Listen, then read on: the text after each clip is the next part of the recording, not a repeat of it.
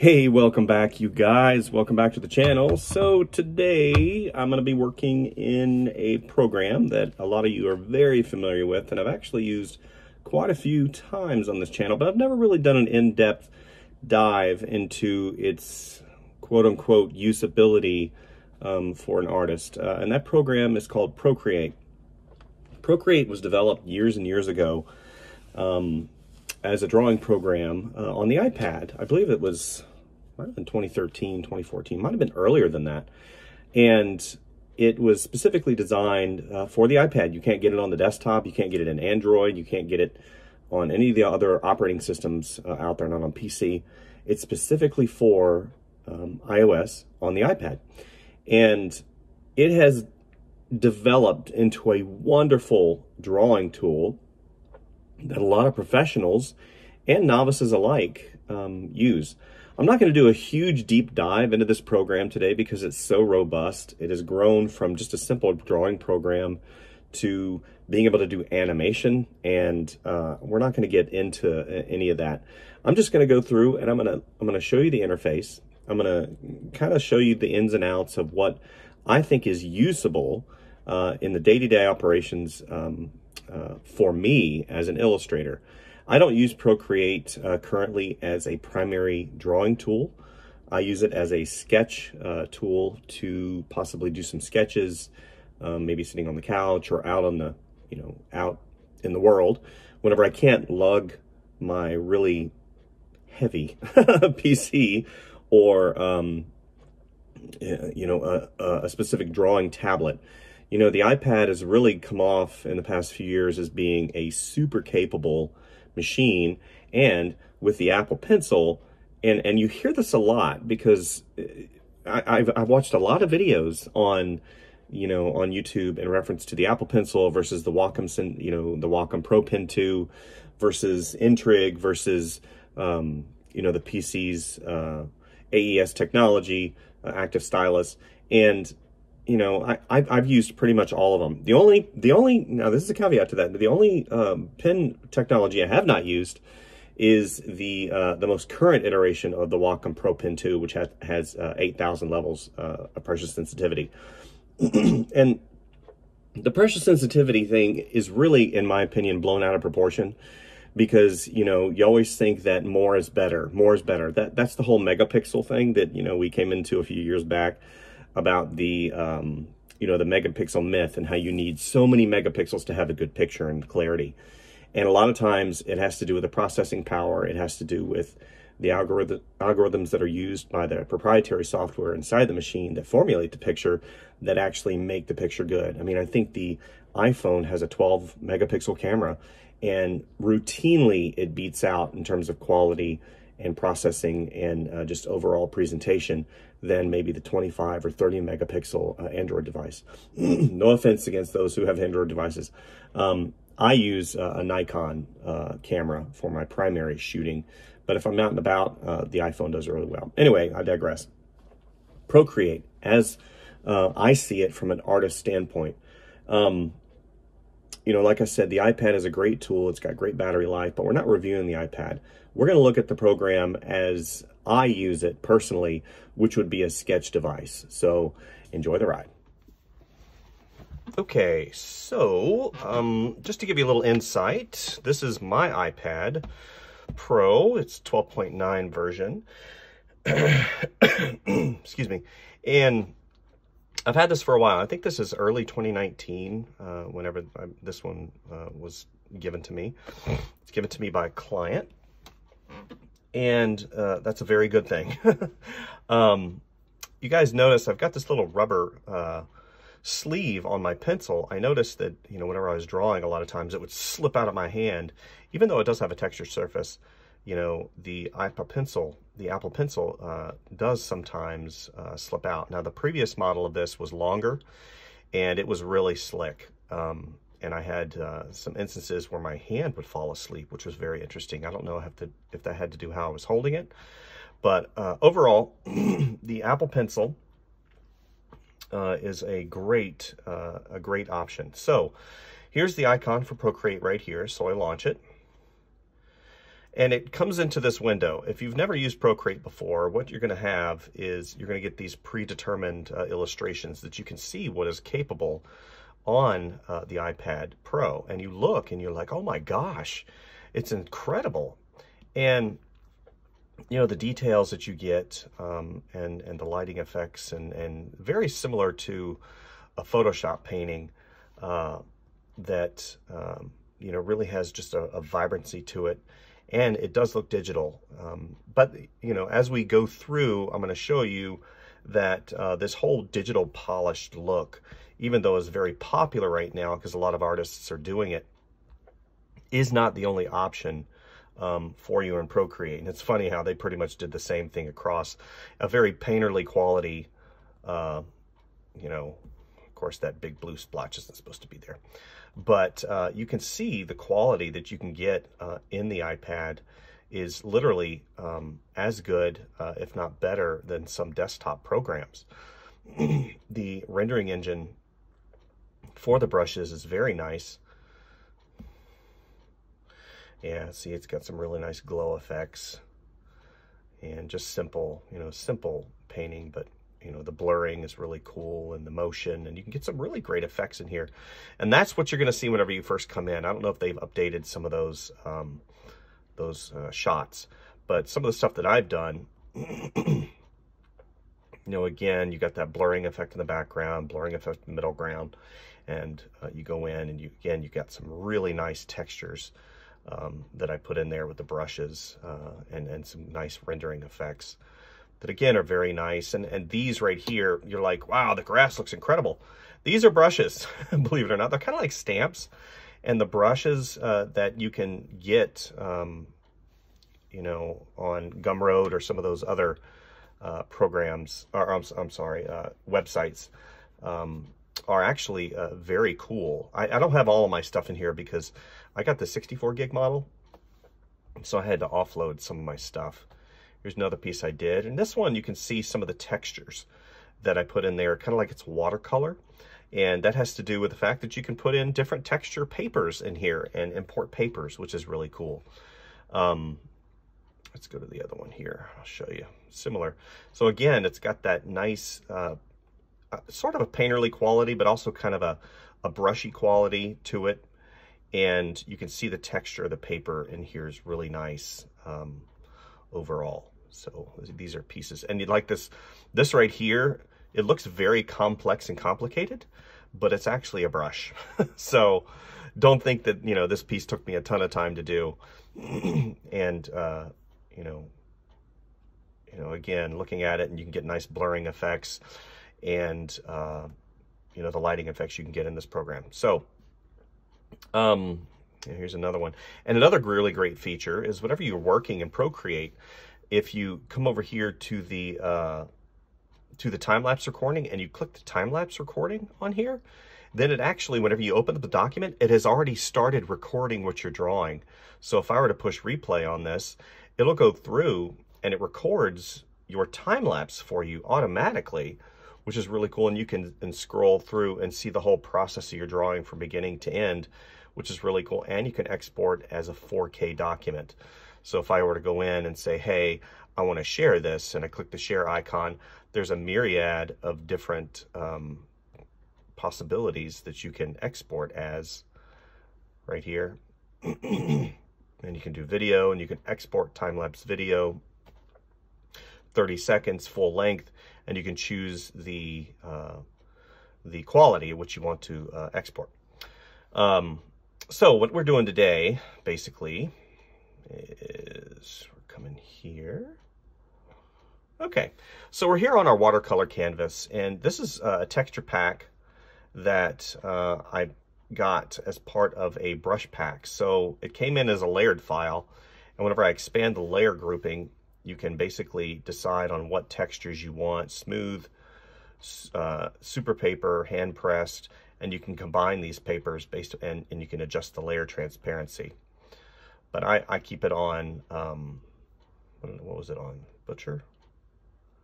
And I think I had it on hand pressed. Yes, these two. And then of course, these all have a layer transparency to them.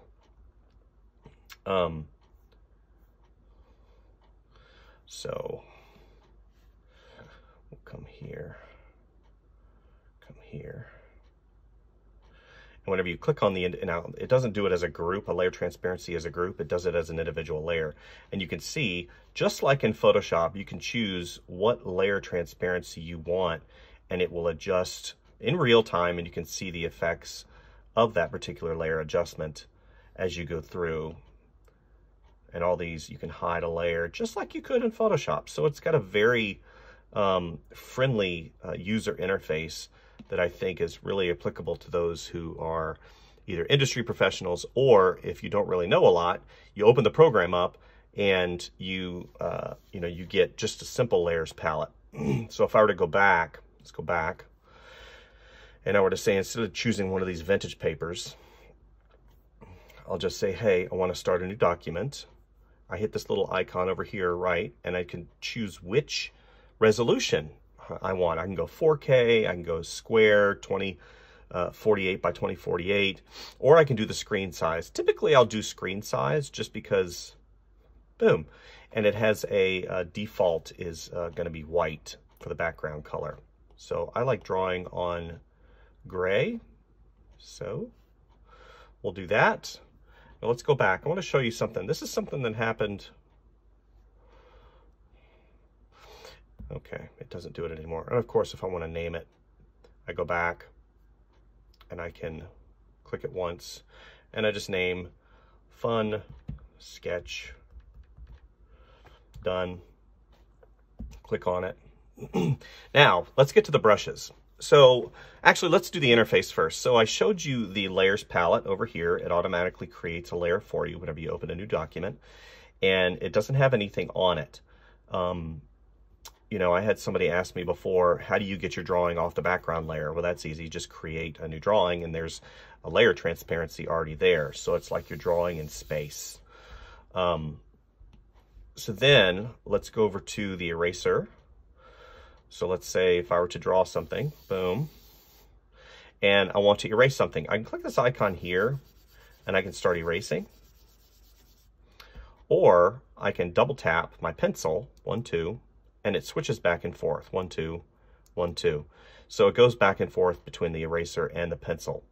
And just so you know, whenever it comes to undos, typically I would have an XP pen remote or a Wacom remote on the left-hand side that is connected to the interface of the computer, and I would use quick keys to, you know, Control Z, Control Option Z, or something like that whenever it comes to, you know, doing quick keys.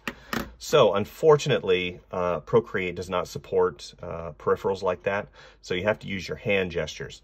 So basically, to undo, I would hit 2, and then to redo, it would be 3. These are things that you have to, quote unquote, learn. And then once you do learn them, it's really cool because, you know, when you get into the program and you realize how intuitive the program actually is. Over here is brush size. So if I have a standard brush size here, I can make it larger. And the Apple Pencil is pressure sensitive. So the harder I push, obviously, the darker it's going to be. Also, 2, 3. Also, whenever it comes to this particular brush, let's go here. I can adjust a lot of things in the brush. Now, we're not going to get into all this because I don't want to get mired down in all the details, because you get overloaded and you're like, holy crap, I can do stroke path, taper, shape, grain. You can. And at the end of the day, you can have custom brushes in here, and you can export, you can import different bitmaps and TIFFs and stuff like that as a basis, the grain source. But I don't want to get into that, because what inadvertently happens, you know, as a beginning user and an artist that really doesn't have a lot of experience with programs like this, is you get overloaded, and then you start not wanting to get into the program anymore. So whenever you first get Procreate, it comes with these brushes right here. So sketching all the way down to water, I believe. Everything above sketching right here, all the way up, these are all custom brushes. Brushes that I've imported, brushes that I've created, brushes that I've purchased. You know, like I said, you can go on different websites and purchase brushes. One of the great resources that I found, here, let me get rid of some of these things. Okay. Let's go ahead and get rid of that. Okay, so one of the great resources that I found for Procreate brushes is going to be this. You know, procreatebrushes.com. And it's got a great collection. So let's say you want to do drawing. You bring up drawing, and you bring up this whole myriad of collection of brushes that you can purchase. So let's say I want to do Gene Sketch All. I click on this. I look here, you read, it gives you, typically it'll give you an example. But what I'll do is I'll look on here, I'll click the icon, and it brings me to the price.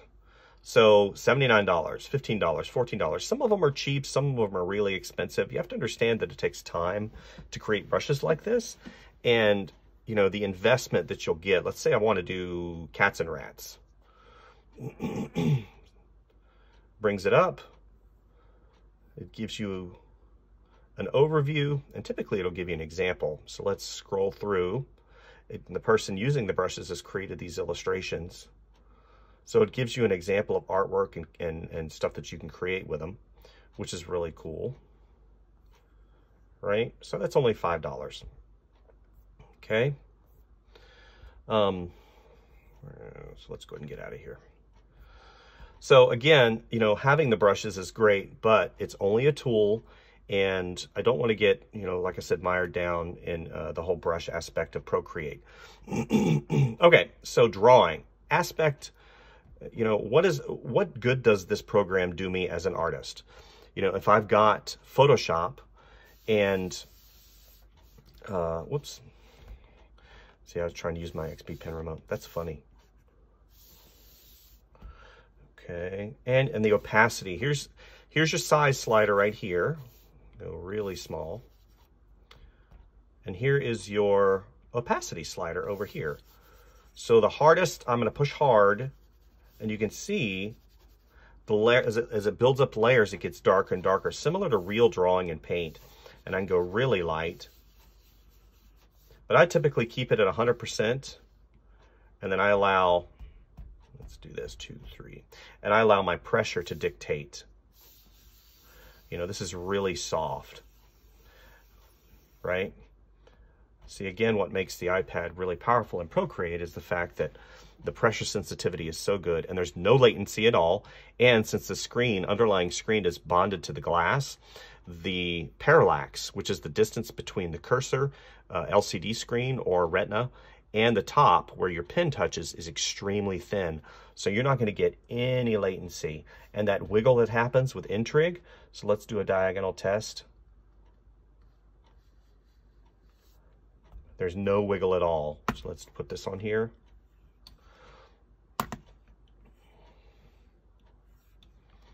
No wiggle. What I did notice though, and this is one of the things that, you know, you have to remember, with palm rejection, a lot of times you might get, see how my knuckle hits? You know, I'm drawing and I'll hit this and then I'll bring it in, and what'll happen is you'll get a little false positive. You can solve that by using a glove. Or turning palm and touch off. But if you turn touch off, you're not going to be able to do the hand gestures. So I recommend you keep it on and just watch how you draw and placement of your hand on the pen. And also, for those of you who do have, you know, knuckles in the way you draw and you're getting false positives, then definitely wear a glove. Okay, so let's get into a little bit of drawing here, as I have talked for the past few minutes. iPad. You know, I remember back whenever this thing came out and Procreate was already on here. And the fact that, you know, Apple was getting into the whole drawing genre, you know, even though they had been in the drawing genre for years with, you know, being able to hook up your Cintiq tablet or one of the other peripheral tablets to your MacBook Pro. And now they were creating sort of a device that, you know, did away with the whole laptop synergy situation that most artists were used to drawing. with, now I had a MacBook Pro back in the day, and I drew on an Intuos tablet. So I had my Intuos tablet right here, and I had my MacBook Pro right here, and I would sit here and draw on my Intuos tablet. And it worked great. It was fantastic, and I really enjoyed it. And eventually, they started, you know, coming out with different programs, or not programs, different computers that had touch screens. And I remember whenever the first one came out, which was the Surface, which was actually later than the other tablets that came out, you know, maybe the Cintiq Companion, or the or like the ModBook, which was a MacBook Pro that had a Cintiq bonded to it, and it was an all-in-one, and it was like $5,000. And I was like, man, I need that. But I got the Surface, and I remember the Surface was so incredible because it had that wonderful pen, and I could use full applications, and it was just a wonderful program, not a program, but a wonderful combination between drawing on my Cintiq and, do this, I'm trying to draw and speak here, drawing on my Cintiq and having the portable of a laptop. And man, I remember the Apple iPad came out, and they were running Procreate, and I went to the Apple store, and I started drawing on it, and I was comparing it with my Surface, and I was disappointed, because at the time, the price point was so much money. It was like, oh gosh, it was $1,000 or $900, and I had my Surface, and I think I had paid like $400 or $500 for it, and I could run full applications. I could run full Photoshop on it. And I just remembered saying to myself, dude, I will never get an iPad Pro, because it's ridiculous. Why would I pay that much money for a device that is lacking in capability? And of course, you know, me being who I am, eventually everybody was posting these incredible images that they've done on the iPad Pro using Procreate. And I thought to myself, man, maybe I was a little hasty. So a client ended up buying me an iPad. And, you know, I started really doing a deeper dive. Now, I had iPads before, you know, that had the standard non-Apple Pencil. And I was using the, I think it's the Adonit Jot. And the Adonit Jot, it was good for its time, but eventually, man, once you get a hold of this Apple Pencil, it's a light years above what the Adonit Jot was. The Adonit Jot was basically a Bluetooth connected, and it would use the pressure sensitivity, but it had this little plastic nib on the end that was a circle, and you would draw, and you would push down, and it was spring-loaded, and it was just, it was so convoluted, and it just didn't work as well as you would like, and I was never satisfied with it. But whenever I was finally able to sit down, get over myself, and mess around with the iPad Pro, I was able to finally understand what all the hubbub was about. So, drawing. First of all, what brush am I using? This is the really good thing about this particular program on the iPad. You can import your Photoshop brushes. So if you look at a lot of these, like this set right here, literally directly, I imported it from my Photoshop archive, and it showed up as all my brushes from Photoshop, which is really cool. You know, these particular brushes, if you look, where are they at? Go all the way up. Yeah, see, I've got watercolor in here. Watercolor is really pretty. Let's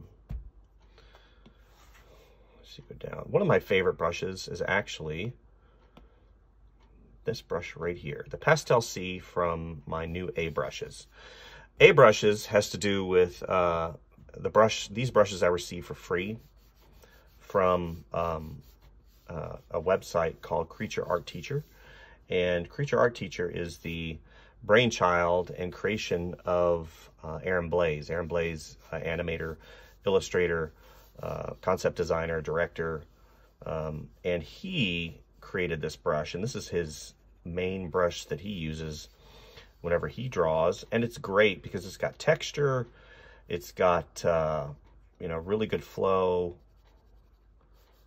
and it's got a really good pencil quality to it that is hard to find in any brush set. And what's really cool is it works in Procreate too. So what am I doing right now? I'm just literally flushing in, talking, and just doing some sketch work, you know, for you guys to show you how intuitive it is. Now you see, I'm using 2 fingers to move stuff around, and then I use 2 fingers to zoom in and out, right? This is the base gesture to which you will have to learn whenever you're starting to use this program.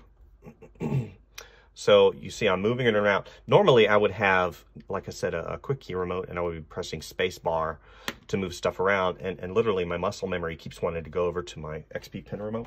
So I'm gonna go ahead, I'm gonna move that out of the way.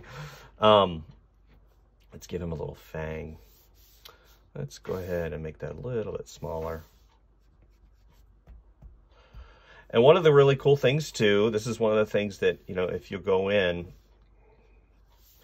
and you'll start really getting into the minutia of the program itself, you know, it has what's called a line straightener. It helps you with circles.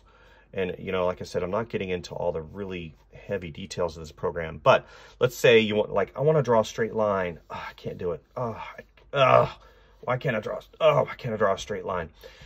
Procreate has something really cool where you basically, you draw your straight line, and then, you know, you're like, oh, I can't quite get a straight line. And then boom, it'll straighten it for you. So that's really cool. And another thing it does, if you were to do a circle, you know, I draw circles all the time. That's not a bad circle, right? But Procreate does something really cool, and it'll correct it for you. And then you can size it up and down, which is really cool. Okay. But as a sketch tool, whenever I'm sitting here drawing, I'm just literally plugging away at my drawing as an artist. Maybe I'm sitting on the couch, right? I've got my drawing in front of me, just having some fun. And what's really cool too about Procreate is it supports tilt. So depending on the brush you're using, this particular brush does have tilt. So we can put it over on its side. We can have a really skinny line. Let's go ahead and do this. And then whenever I tilted it over on its side, it has like a sketch quality. I'm not sure this particular brush has tilt on it, so we're going to go down here to the pencils, sketching. The 6B pencil is really nice. I've used this in many drawings. I don't think it's that one. Sketching, drawing, pencils. Drawing. We're going to drawing. Sketching. Where's it at? The HB pencil. Technical pencil? Is it that one? It might be that one. Yes, it is that one. So what's really cool, like I said before, is here's my pencil. So I'm drawing with my pencil. La-di-da-di-da-di-da-da-da. So let's draw a circle. Now I want to shade it. So I tilt it over on its side, and it literally now is just like a piece of graphite.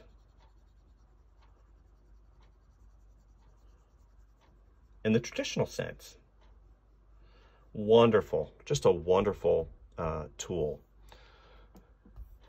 But I like using, at least for now, until I go ahead and do the, where's my A brush? That's what happens. You get too many brushes. Where's it at?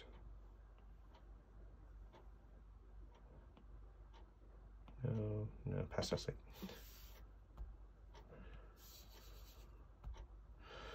I think I modified that one.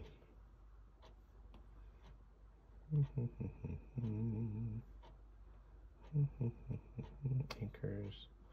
Where did I do with it? There we go. New A brushes. Okay, we'll go back to pastel C.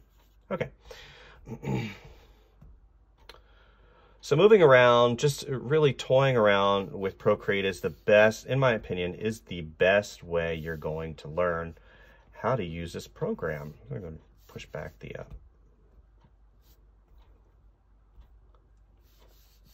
Now what you can do and this is something that I've noticed a lot of professionals do, is they'll do their sketch work in Procreate, and then they'll export as a PSD document, which is perfectly fine, you know, in the context of the workflow.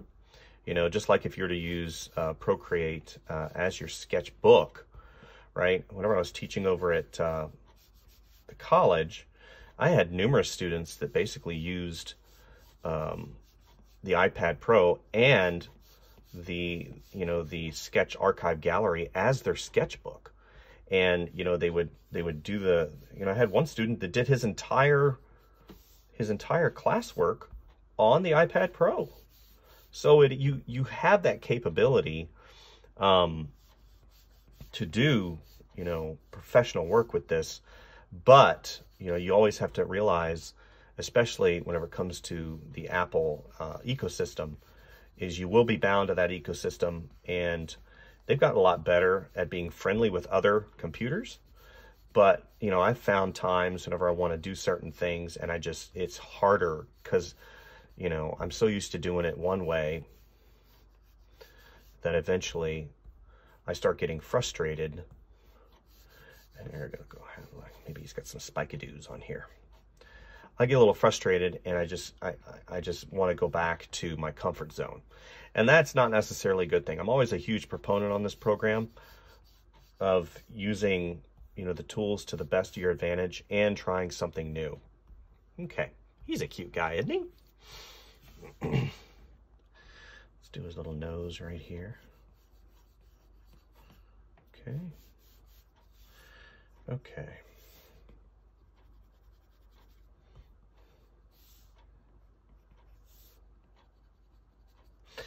So those of you, I've had a couple people that have asked me, and they say, hey, you know, Mike, what size iPad should I buy?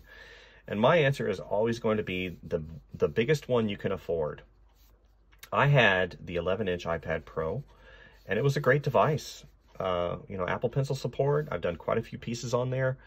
And one of the things that I was constantly running into was real estate. You know, I work on a Cintiq 22 HD, which is not the biggest one that Wacom makes. Wacom makes all the way up to, I believe, to a 32. But I had worked on a 21UX for almost 10 years. And whenever I first started working on the Surface, I had kind of issues because I felt like I was cramped. You know, you ever felt that way whenever it comes to art? You're cramped and it just doesn't feel right. You know, I'm a big, again, proponent of things feeling right.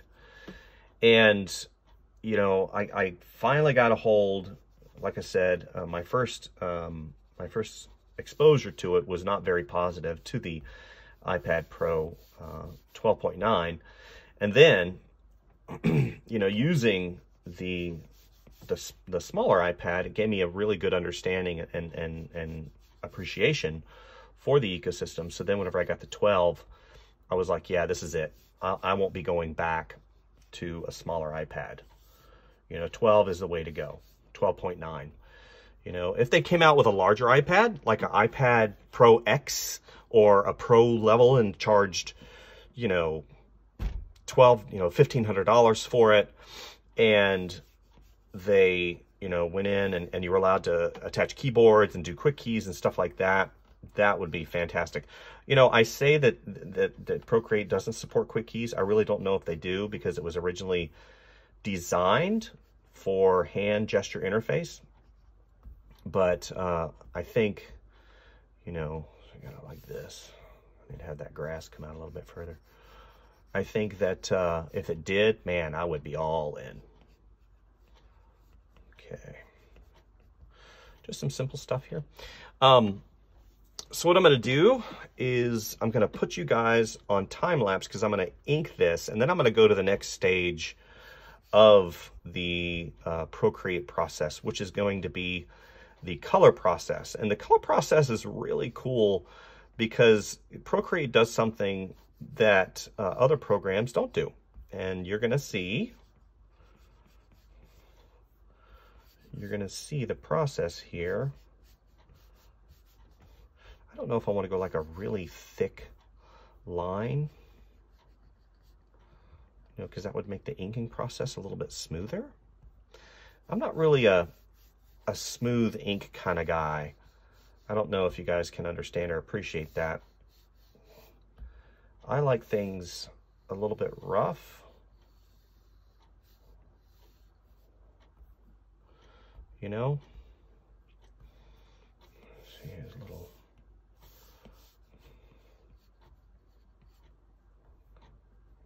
I don't even know if you'd be able to see those because it's 3/4 view. There a lot's hidden. But I don't know. Okay, so I'm gonna go ahead and put you guys on time lapse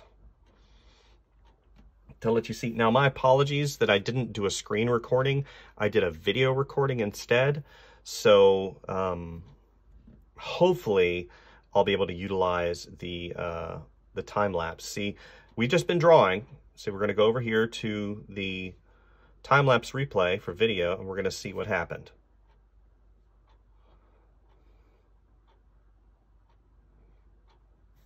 So you can understand how powerful this tool can be, especially if you want to post things to social media, if you're creating video content for a YouTube channel, if you're trying to teach a tutorial, if you're trying to do these things. The time-lapse replay is automatic. You don't have to go in and you know, click something every single time you go into the program. If you set it up once, it's going to treat every file the same way.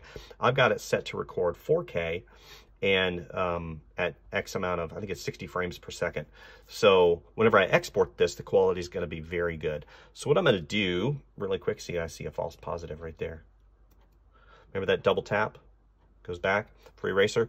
So I'm going to go ahead and put you guys on time lapse. You can watch the inking process so you're not bored. And then I'm going to go ahead and once I get the inking process in, I'm going to bring you back. We're going to show you how to quickly put in color on Procreate.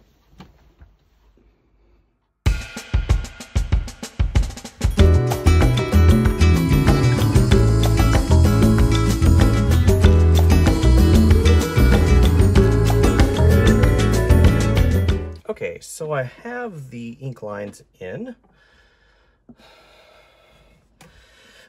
You can see that I still have the sketch that you can see. And typically, if I were to go and do my normal methodology, I would leave the sketch in slightly because I like to have that sketch in there to give it a little bit of life. So there's a couple ways that you can fill in color. You can take your pencil or whatever device you're doing. Let's pick a nice kind of mid-tone or mid-hue green here. And you go in and color. Let's go underneath. Let's create a layer. That's going to be our color layer underneath.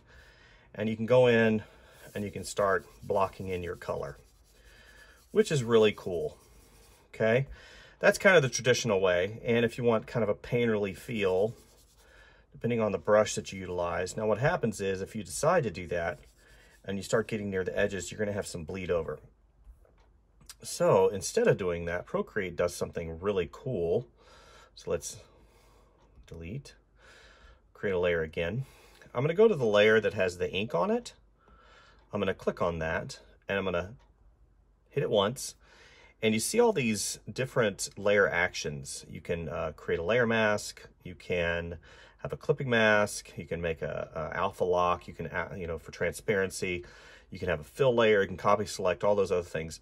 But what I want to do is I want to use that as a reference layer. Okay. And what I'm going to do is I'm going to utilize one of the really cool features in Procreate, which is the autofill feature. You're like, autofill? What is that? So I've got my selected color. I didn't quite like that color whenever I put it down the first time. So we're going to go ahead and make it right about there. Okay. And then what I'm going to do is I'm going to take this little icon over here. First, I'm going to click on this. And one of the things you can do with the color palette is you can mount it, which is really cool. You didn't used to be able to do that. So now I've got my colors right here. So now I'll click that. And I'll drag this over and I'll release it. And what it's doing is it's utilizing this particular layer as its reference layer, so it doesn't mess up my sketch. You see that?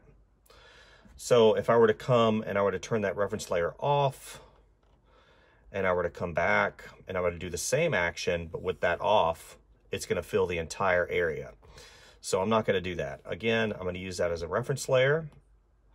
I'm going to go to the layer underneath. And I'm just going to start plugging in my green color. And it fills it in. Lickety split. Now, there is something called a threshold, which will determine how far your color fill will go into or next to your black. So to determine that, what you need to do is you'll come here and you'll hold it, and you see this color drop threshold. Now, if I were to bring it all the way over here, it's going to go past the black. But I like to keep it where it is at default, right in the center.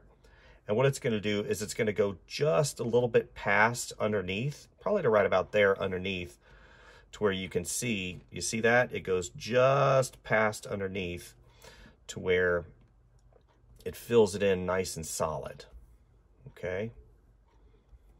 Now, it's important that you have your drawing, I call it cinched up, to where the lines meet and you don't have color or fill gaps to where, like right here, that color can actually bleed. Similar to if you were to take something and have a hole in it, it'll just bleed out everywhere, and you don't want that.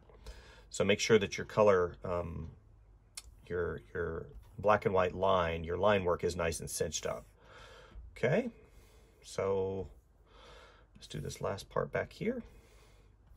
See, in a very quick order, you can have something filled in that looks pretty decent. So now I'm going to make, since his eyes are going to be a little bit lighter, let's go ahead and push that up slightly. Okay, let's make those dark, like a dark hue. Boom, boom. Okay, and his hair is the same way. I haven't decided if I want that hair to stay that color. Yeah, that looks pretty good. So then his teeth are going to be kind of off yellowish. Right about there. Same thing with his eyes, too. And literally in very quick order, using this program, you can have something that looks pretty decent. And you're like, oh my gosh, I forgot to do the feet. Oh my gosh, what am I going to do? The end of the world, blah, blah, blah. I can't remember the color. What am I going to do? It's very easy. Take your finger, put it down. Oops. And it color selects back to that color. And you can just literally see, I had a lightly, or I had an opening. Let's find out where the opening is. Okay, we'll go back to here, here, black. Let's look around. Yeah, see right here. Whoops, right there's the issue. Okay. See, I didn't fill that in good enough, and that makes a big difference. Because you can have a mess and create a mess. Let's look over here, make sure we didn't do anything over there. That looks pretty good. Oh, I can already see one right there. Okay. All right, let's go back. Press this. Good. We got our color and fill.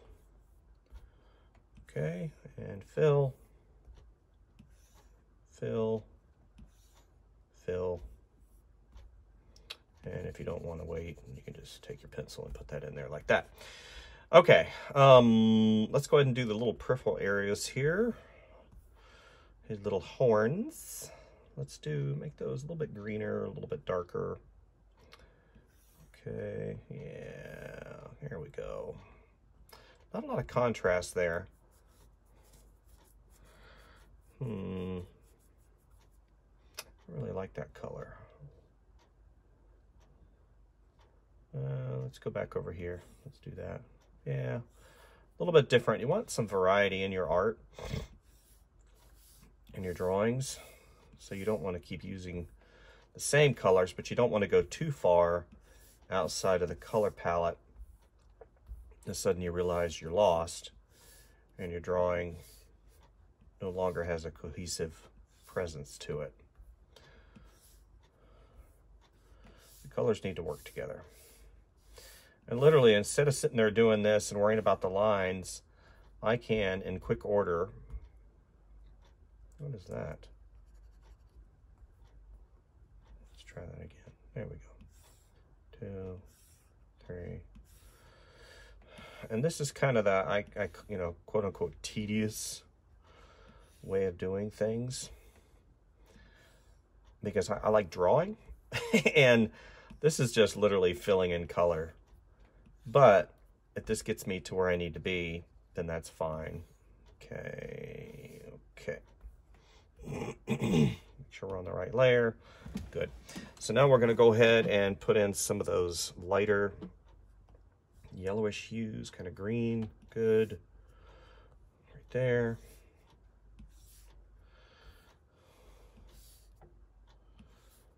Good.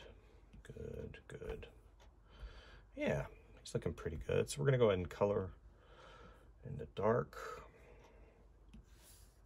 Good.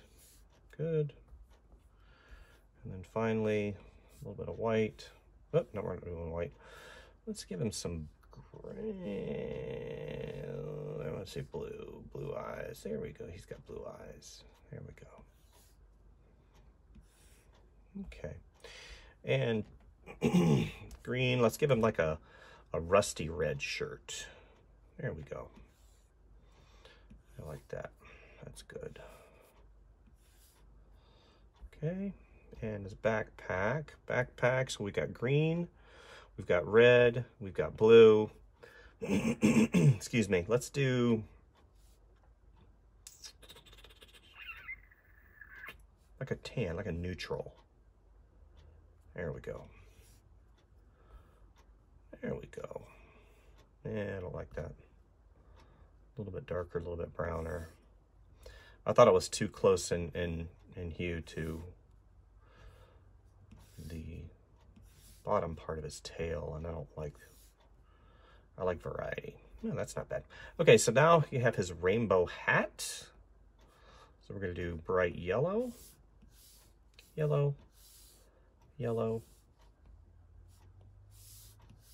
green, red, blue, and we'll do purple. Okay, and these will of course be gray.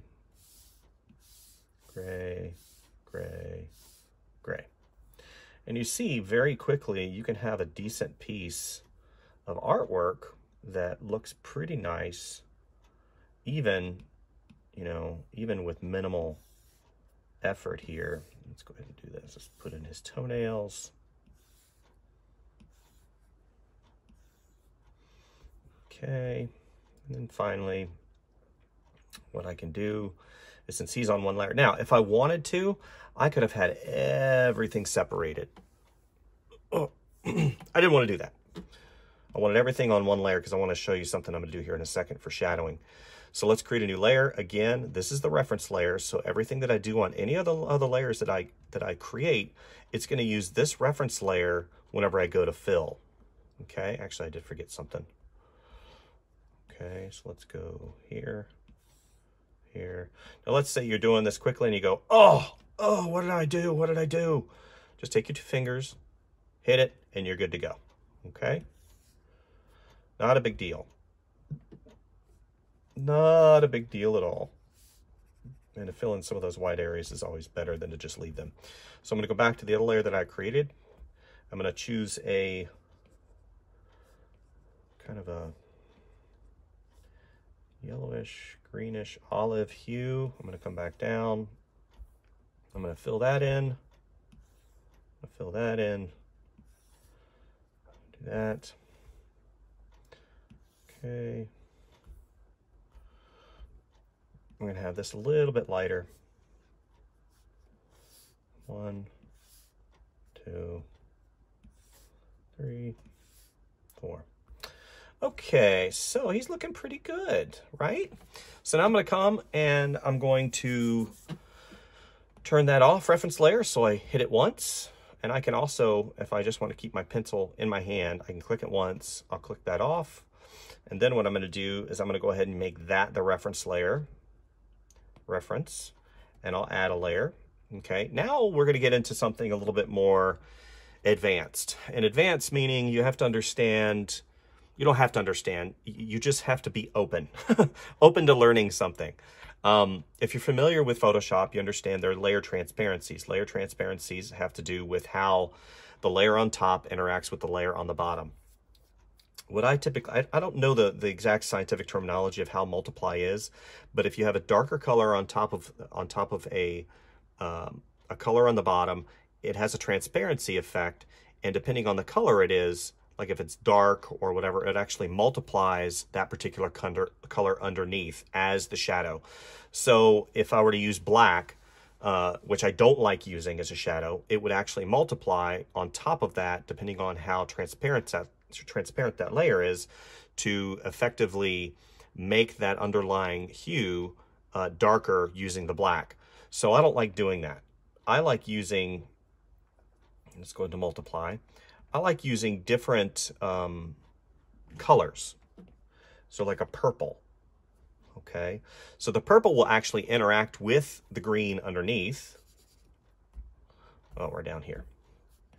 It'll interact with the green underneath. So I'm gonna go ahead, I'm gonna change my brush because I want it to have kind of a textured feel. You guys have seen my work. If you've seen my work before, you know how I like having the texture feel. So what I'm gonna do is I'm gonna go back up to this brush up here. Where's it at? A brush, new A brushes. And again, these brushes right here, if you're interested in getting these brushes, not only for Photoshop, I've had quite a few people ask me about these brushes, but also for Procreate. They're on the Creature Art Teacher website. Sign up for the newsletter. So look up creatureartteacher.com, sign up for the newsletter. You'll get a free PDF showing elephants, and also you'll get this brush pack, which has the Pastel C brush in it. So let's look. Okay. Reference layer.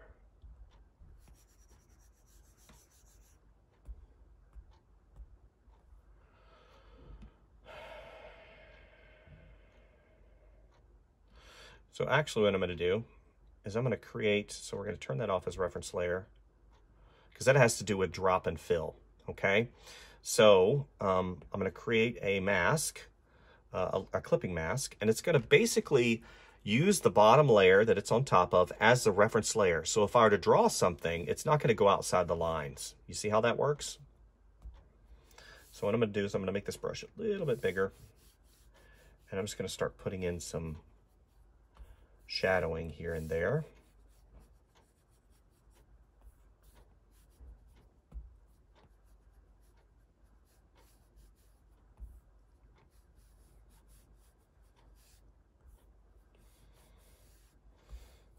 Give it a little bit of texture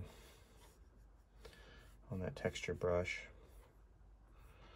Gives it a little bit of variety. And I'm not going in and pushing hard, because look what happens whenever I push hard. And again, I'm using that purple hue, so it's not, I'm not killing the color. I'm just bringing out what is already there. So you don't ever want to use black. And if you do use black as a shadowing element, make sure that you use it very sparingly. The same thing goes with whites and highlights. If you were to go in and start using a bunch of white for your highlights, you would see very quickly that the color will be killed, because white, you know, it just kills the color. Okay, so that's pretty good. So go ahead and we'll go back up here. Now we're ready to put in some of the shadowing on this particular guy. Now, one of the things that I want to do before I get in here is I want to select a particular color. So let's go ahead and put, whoops, kind of locks it in place there. Okay, so now what I want to do is select a specific color on the layer that I'm on. So to do that, typically in Photoshop, what I would do is I would take my pen and I would go with the magic wand. So Procreate has something very similar to that. A little wand over here. Look at the tabs up top. So you click on this particular little ribbon looking thing, and a submenu comes up from the bottom and it says automatic. Now you can do a couple things with this, but for our purposes we're just going to keep it really simple. I'm on the layer that I want to select, and there's a specific color that I want to select. I have it on automatic. Now, in here, you can do things in such a way that you can do it freehand. If you want to do freehand, if it's an intricate detail, you can do rectangles, you can create an ellipse, you can do a color fill, you can clear something, you can copy and paste something. What I'm going to do is I'm just going to click on that area. Now it turns blue because that is the selection area, and it wants to show you what you're selecting. Okay, so I've selected that color. Now I take my pencil and I come back up here to the pen, and you see it's got these diagonal lines. I'll go ahead and zoom in. You can see the diagonal lines. Now everywhere the diagonal line is happening is where it's not selected. So I'm going to take my pencil. I've got a color that I want, which is this pretty blue right here. I'm going to go ahead and make sure I've got the pastel C. That's the brush that I want. And I'm going to go ahead and I'm going to make little stripes on here.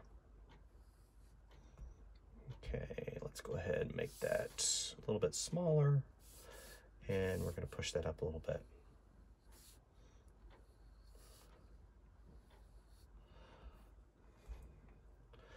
Creates a nice little, make that a little bit wider.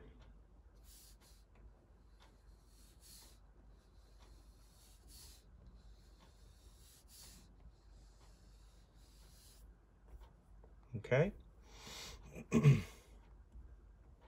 Pretty cool. So now let's go ahead. I'm going to see if I can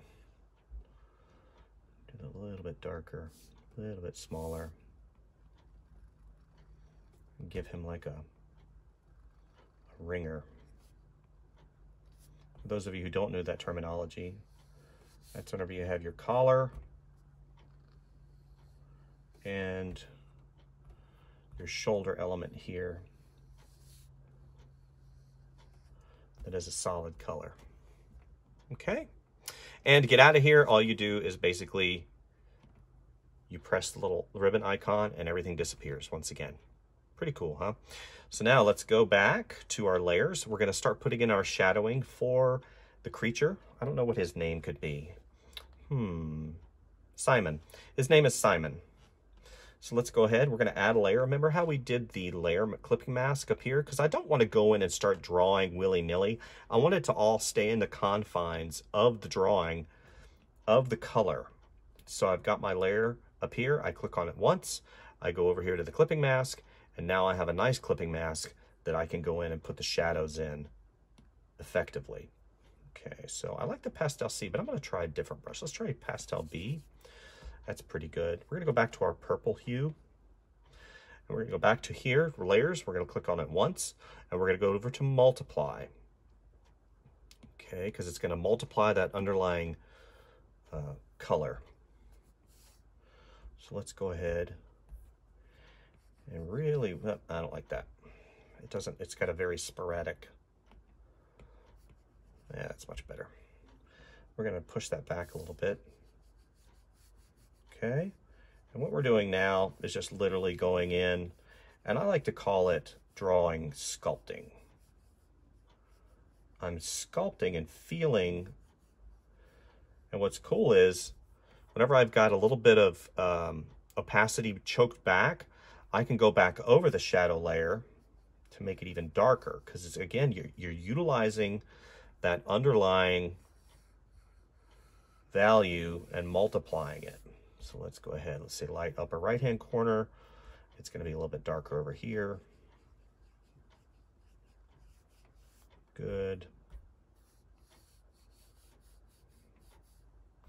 Make that brush quite large.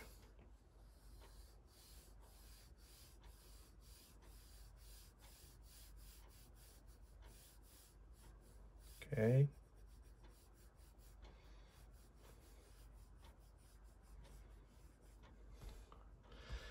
Again, there's a myriad of ways that one can go about doing this particular action. This is just the way that I do it, right? This is very similar to how I work in Photoshop.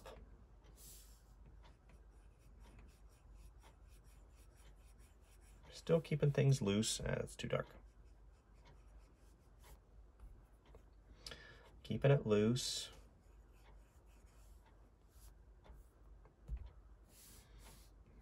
bit smaller. And I'm going to show you. And two, I don't have to worry. Look, I'm not like, see how it stays in the line? That has to do with the clipping mask.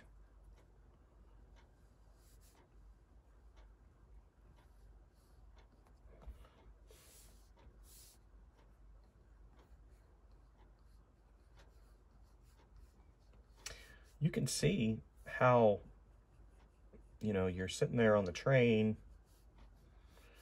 You know, you're on a train. Who goes on a train anymore, honestly? You're sitting there on the bus. You're sitting there in a car. You're in traffic. You know, maybe you're carpooling, going to your studio office, going to your studio job, and, you know, whatever you're doing. Or you have your iPad, you're in a library, and, you know, you can sit there. And the pressure sensitivity of the iPad really is wonderful. You can get some great values here without having, you know, and if you do mess up, oh crap, oh man, what am I doing? You just hit 2 and you're good to go. You know? Let's make it bigger. Okay, he looks pretty good.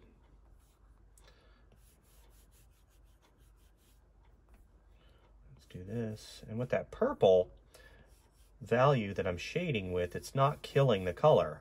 You're not like destroying it. Okay.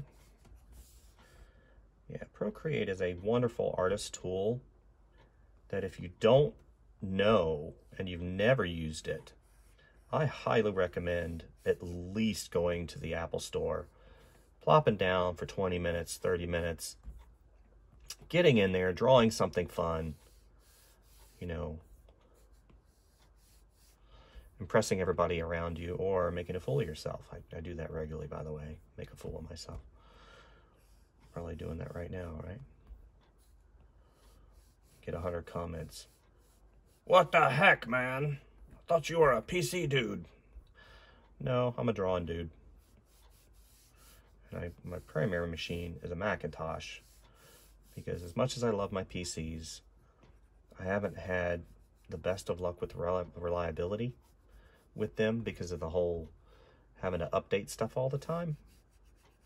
And it's not the best work machine for me.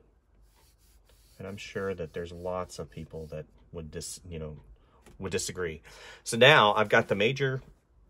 He's not too contrasty. I don't really want him to be that contrasty.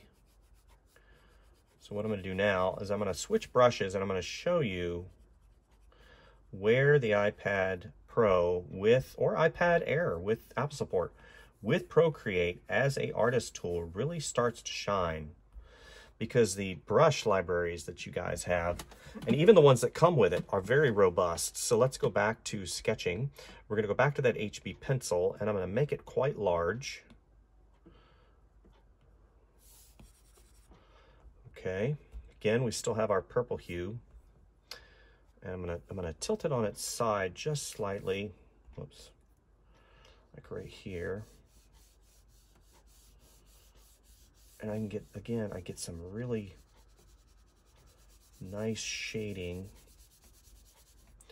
And it's the closest thing that I have found, you know, you can even go over on its side here, that I have found that's in the market that is the closest thing to a pencil shade. And those of you who are looking, whoops, that's really dark, for something, can really look at this and go, man, that's really cool.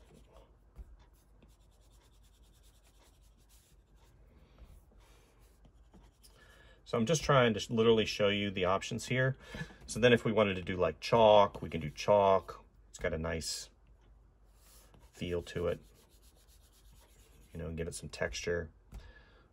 If we want to go, let's say, speckles, maybe he's been walking through stuff. You know, you can put speckles on him. But I'm not going to do that. I didn't want to get too deep into the like I said, the intricacies of the brush palette here. So then we're going to go ahead, we're going to create another layer. Okay. And again, we're going to do clipping mask. And it still uses this underlying layer. It doesn't use the one directly under it. It doesn't use a clipping mask as your reference. So again, I can start putting in highlights. Actually, you know what I'm going to do before that? I'm going to go ahead and put in my eye highlight because it always helps me. I don't know if it helps you, but it definitely helps me whenever I start doing work smooth like butter. Yeah, we're going to put a little bit of eye shine in here. Okay.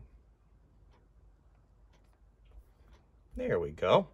So we're going to go ahead back to our layer mask or clipping mask that we have, and we're going to go ahead and make it go to our layer transparency effects here. Where is it at? Where's it at? Where's it at? Where's it at? We're going to do overlay. Okay, an overlay again will put, depending on what you do, a warmer color on top, and it helps bring the highlights out of that color. So I'm going to color my overlay color instead of making it white. Again, I don't like using white because that kills color.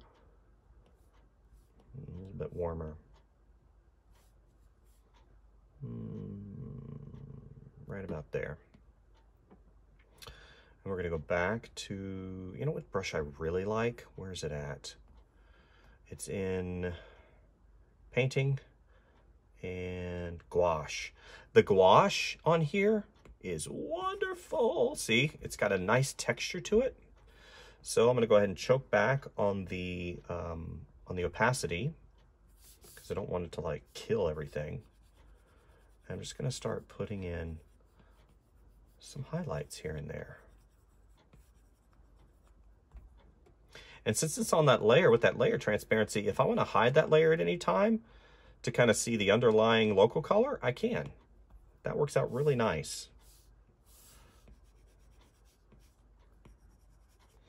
I'm really ginger with it right now because I don't want to go in being heavy-handed at all.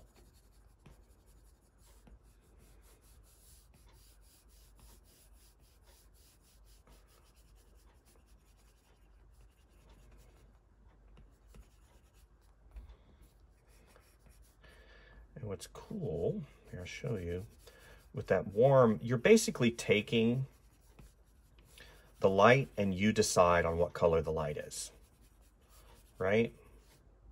So I'm going to go over this tone, or this value, oops, I'm sorry, this value right here, and it's going to basically be a warm light on top of that hue. Okay, a little bit of highlight here. Good. That's going to be on top.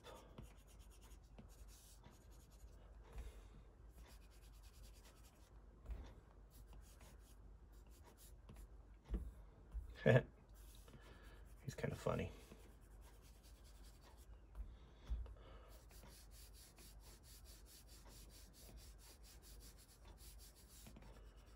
Yep, got a little bit of light here.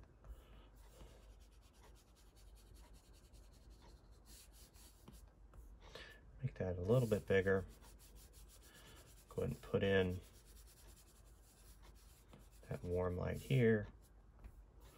A little bit on top of his tootsies.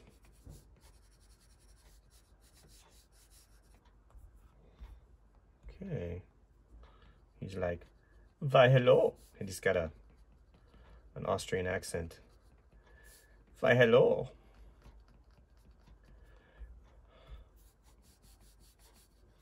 So now, and I can sit here and draw, just doing the intricacies, just doing the little bit here and there, just making it a little bit, it's all about the nuance, right?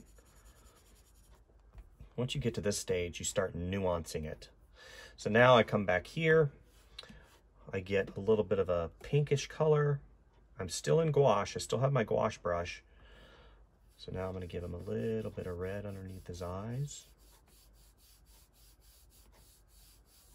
A little bit of red on his nose, because that's where blood flow happens. A little bit right here. And since I don't have anything marked as a transparency or as a reference layer, you need to obviously be careful of where you put your color. Now, if I were to go ahead and do something called lock transparency, which is alpha lock. So now everything inside, I'm good. See, nothing will go out. Okay. Just got a little bit right here because he's blushing. He's blushing. He's so cute. Oh my gosh. He's so cute. Okay. So now, go back to the eyeballs. Okay, we get the eyes. So now I'm like, okay, so what color can I make his eyes? So I'm going to go ahead and select. I'm going to make that a little bit darker and a little bit greener. I'm still in my gouache brush because I love texture.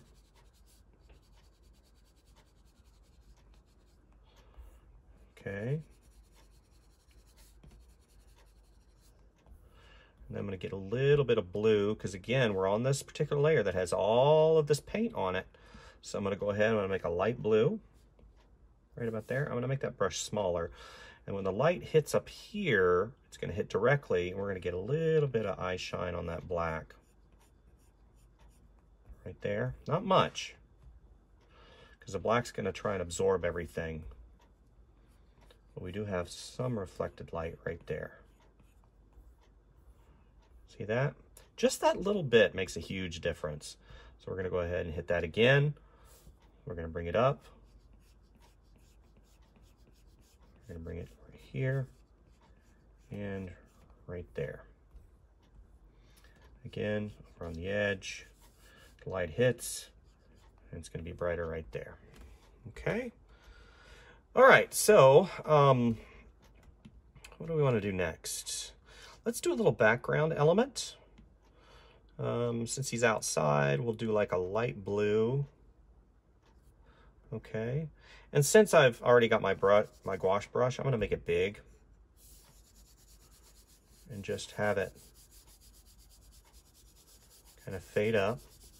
And Procreate, again, as an artist tool, is wonderful. The pressure sensitivity of the Apple Pencil, I think, is, man, if they ever had a computer that had the Apple Pencil that was its proprietary interface tool, you know, like a big screen that the Apple Pencil worked on for the Mac, I think I'd be all in. Okay. I always like zooming out to see contrast. It's not exactly where I want to be, but for the demo, I think it's decent. So I'm going to come back all the way up here. I'm going to use this again as the reference. I'm going to come all the way back up here. I'm going to use this. I'm going to go to, let's see what color dodge.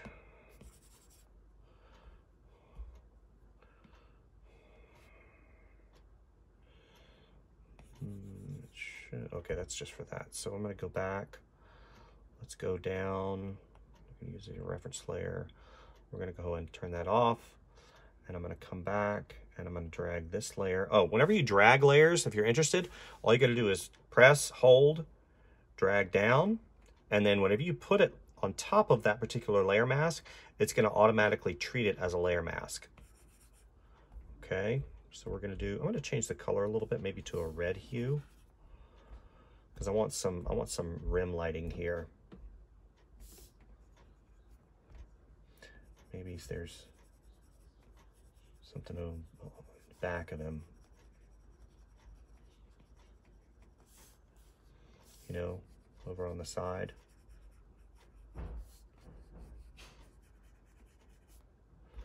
Just something slight to give it a little bit of warmth here and there.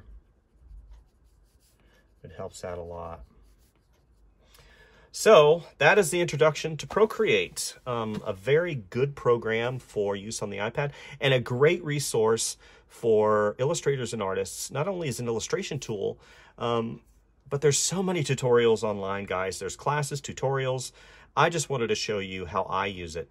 I wanted to show you that it is a valid artist tool, that it has the capability to do incredible illustrations, that the brush library You can utilize Photoshop brushes, you can buy brushes, and what makes Procreate so attractive in the marketplace is I believe the price on the App Store is $15.99 for a lifetime license, which means you buy it and you're consistently getting upgrades and updates from Procreate. And I don't know how long that's going to last, but the reality is right now, you know, this program as it sits is a very good option for those of you who are looking to get into a drawing program for inexpensive that has professional quality and level tools in it that you can, you know, start an art career. You know, one of the things that you have to also remember is the iPad, the cost of the iPad. iPad Pro 12.9 is about $1,000, and then you end up throwing in that $15.99 app. So, you know, there's this that happens. You know, iPads are expensive. It's a tool. As a tool, you know, you have to make sure and understand that it's just that. It's not going to do the work for you. And, you know, at the end of the day, you really have to weigh that. Do I think that those people that are in school should go out and buy an iPad Pro and start toying around? Probably not. There's other options that are cheaper. You know, your XP pens, your Huions, your laptops, your Surfaces. All of those devices are also going to be really good options for those who are looking to get into the illustration field and, you know, start doing digital art. The iPad is a luxury item, in my opinion. You know, if it was your only computer, I think you would find it hard to use as a all-in-one, because it's not an all-in-one. It is a device primarily used for a specific task. You know, it's very fast because it does one thing at a time. You know, people compare Surfaces to iPads, and I'm guilty of doing the same thing. But the iPad is successful because it does one thing at a time extremely good. And you know, this particular review was saying a review of Procreate from an artist standpoint. And do I think it'll work? Heck yeah. Whether or not it works for you and how you work and your work dynamic, that's going to be a completely different story. But it does do good art, and it does it in a way that is not too taxing on the brain, and you can learn Procreate pretty easily, you know, and you don't have to have extra peripherals everywhere and stuff like that. So anyway, that's what I wanted to show you guys today. I think what I'm going to do is I'm going to start messing around a little bit. Let's get the add feature here. Again, messing around with those layer transparency really gives you the option, similar to Photoshop, to going in and creating these incredible illustrations that have, you know, really good art dynamic. Here, I'm trying to draw here. You know, I love that. I love that gouache brush. It's just so nice. You can go in. I mean, I'm barely touching the surface. Such a fun tool. So anyway, thank you guys. Like and subscribe. Please share, growing the channel. So hopefully you guys are on board and stick with me. Definitely posting more artwork all the time. And, you know, we'll definitely get better at the video production as time goes on and as time permits. So thank you guys, and we'll see you soon. Bye.